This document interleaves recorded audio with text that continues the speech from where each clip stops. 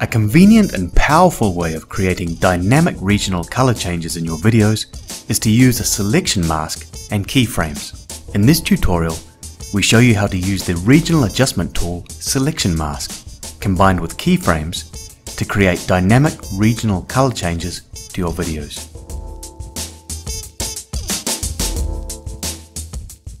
As you can see, the fish is constantly moving.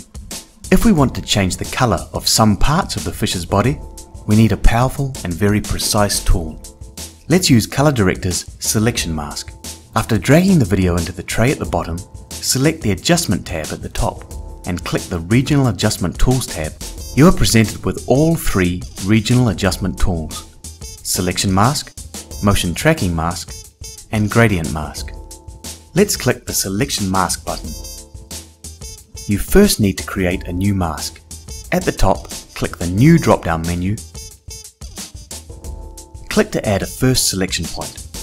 You now need to define the feather of your selection mask. To define the most appropriate feather amount, take into account how hard the object's edges are. For sharp edges, use a smaller feather. For more diffuse edges, use a bigger feather value. We'll use a small amount of feather since the fish has very sharp edges. Now we can start to create our selection mask on our video. Draw to the next point, click again to add a second selection point, and so on, till you completely outline your shape.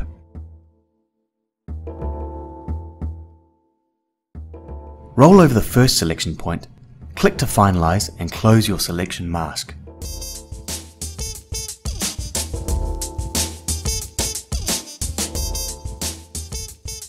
In the center of the mask, you can see a colored reference point.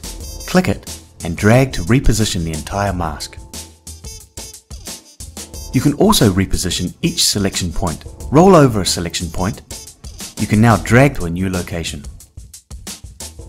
You can also add new selection points to your selection mask. Drag your mouse over a blue line linking two existing points and click. A new selection point will appear. Roll over that new point and drag it anywhere you want to more precisely adjust the mask.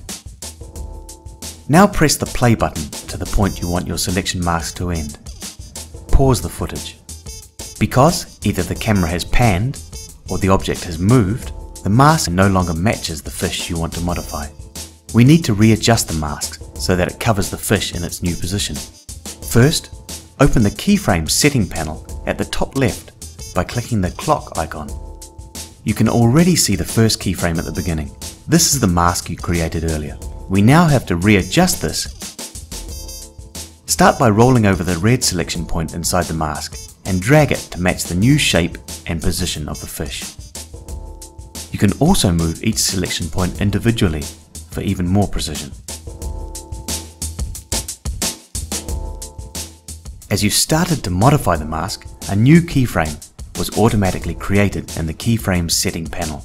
This is the second mask we just made.